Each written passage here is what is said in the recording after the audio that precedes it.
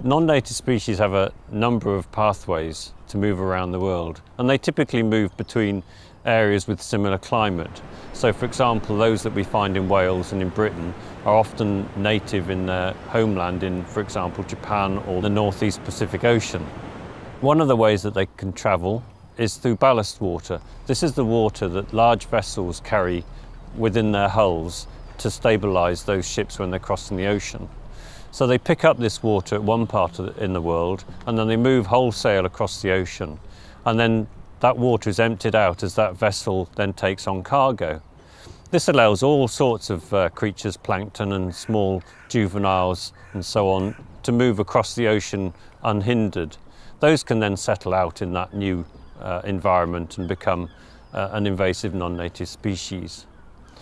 Another way of transporting themselves would be as a sort of contaminant, if you like, on aquaculture species. So for example, the Pacific oyster.